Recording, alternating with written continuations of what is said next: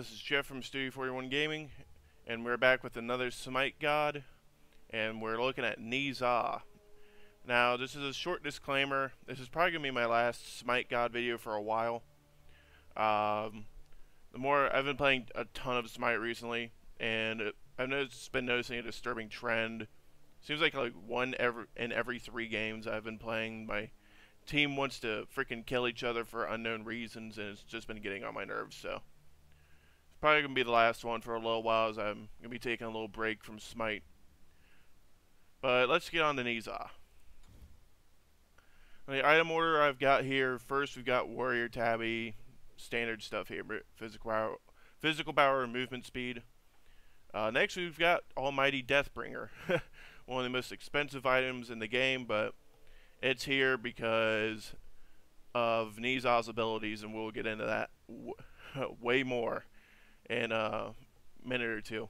But next we've got Deathbringer, and next we've got Jotunn's Wrath, big time assassin item, physical power, mana, penetration, cooldown reduction. Next we've got Malice, big time physical power and critical strike chance, and then it's a really nice passive of 75% of your total physical power as physical damage over the next 3 seconds after you crit on them. And next we've got Titan's Bane, physical power and big time penetration. And then next we've got Magi's Blessing. Basically, once you get these first 5 items, you win. You're going to be doing ridiculous amounts of damage. And then this is just for if you get way ahead, get some defense and really nice passive for absorbing CC.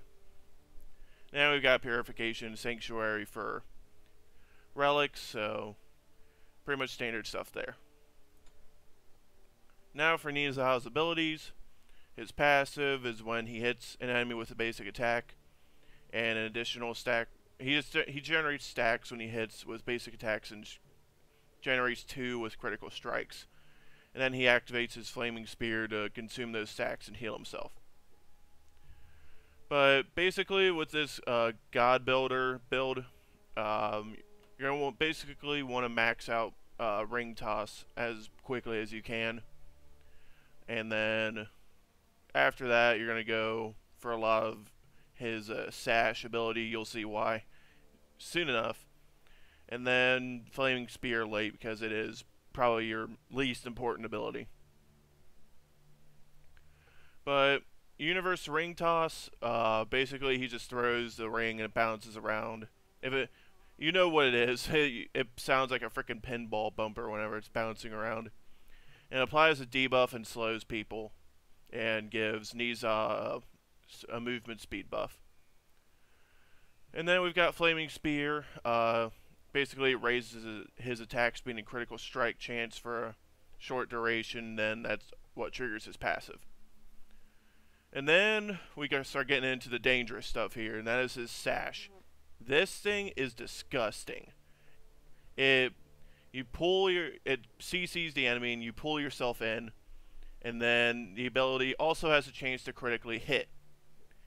This is why we build Deathbringer, because this ability, if you're hitting it consistently, it is ridiculous.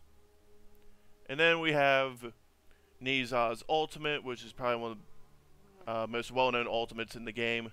He dashes forward, hits an enemy up, and then when you land, you have a chance to land 3 critical strikes, and then he slams them back down. This ability, I do believe this ultimate has the potential to be the most overpowered ultimate in the game.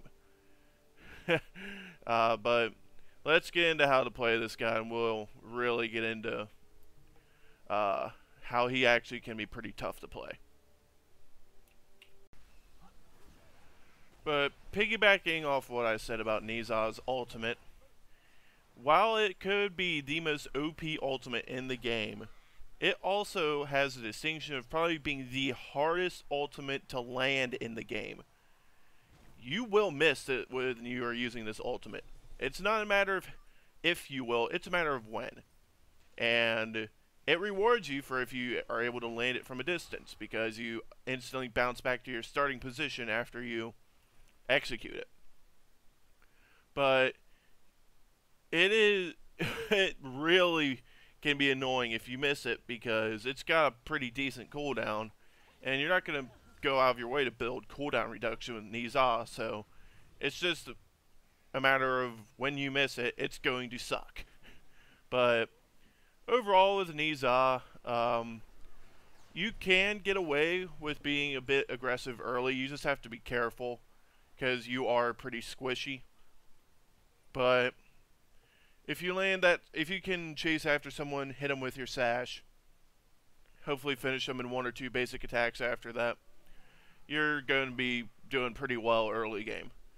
But if you want to build some defense, I would totally understand that, because Ne Zha definitely gets up close and personal with his attacks, so he doesn't really have an escape, so you just gotta be, if you build some defense, it totally makes sense. But as you can see from this picture,